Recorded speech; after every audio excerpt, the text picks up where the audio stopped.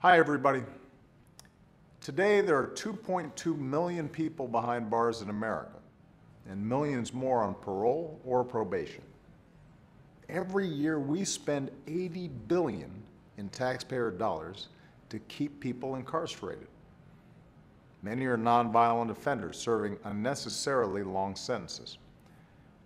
I believe we can disrupt the pipeline from underfunded schools to overcrowded jails. I believe we can address the disparities in the application of criminal justice, from arrest rates to sentencing to incarceration. And I believe we can help those who have served their time and earned a second chance get the support they need to become productive members of society. That's why over the course of this year, I've been talking to folks around the country about reforming our criminal justice system to make it smarter, fairer, and more effective.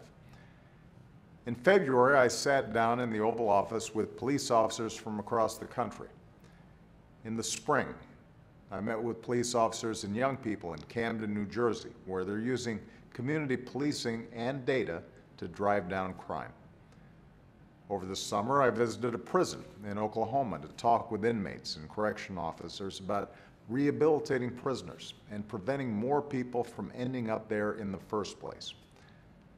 2 weeks ago, I visited West Virginia to meet with families battling prescription drug and heroin abuse, as well as people who are working on new solutions for treatment and rehabilitation.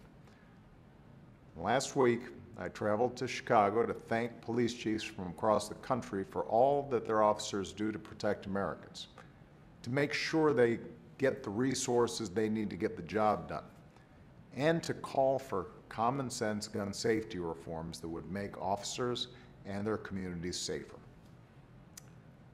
We know that having millions of people in the criminal justice system without any ability to find a job after release is unsustainable.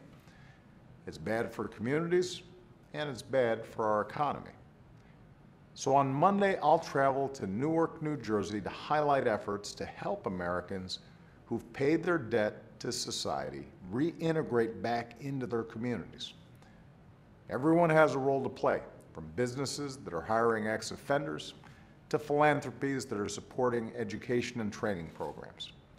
And I'll keep working with people in both parties to get criminal justice reform bills to my desk, including a bipartisan bill that would reduce mandatory minimums for nonviolent drug offenders and reward prisoners with shorter sentences if they complete programs that make them less likely to commit a repeat offense.